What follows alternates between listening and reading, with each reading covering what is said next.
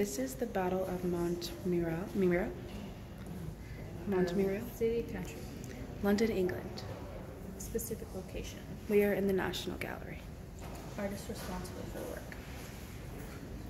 Emile, Jane. Why are you asking me? Vernet, something like that. He's French.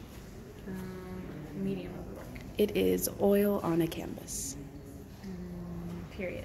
It is romantic. Historical relevance. It depicts one of Napoleon's last success in the Revolutionary War in France. How long did it take to create? That is not known. Why is this work important? It was part of 4 battle scenes commissioned by King Louis Philip.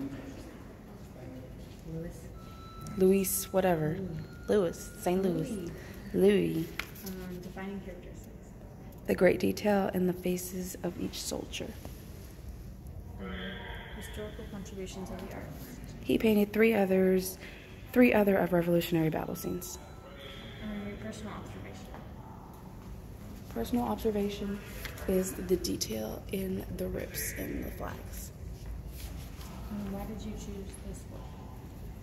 It was just an interesting, huge painting that had a lot of detail, so it stuck out to me. How does it compare to other works within the period? The Romantic period is usually just all portraits, just single person, but this is all together, so yes. And fun fact. It was damaged in 1848, but later restored under the artist's supervision. Like and subscribe.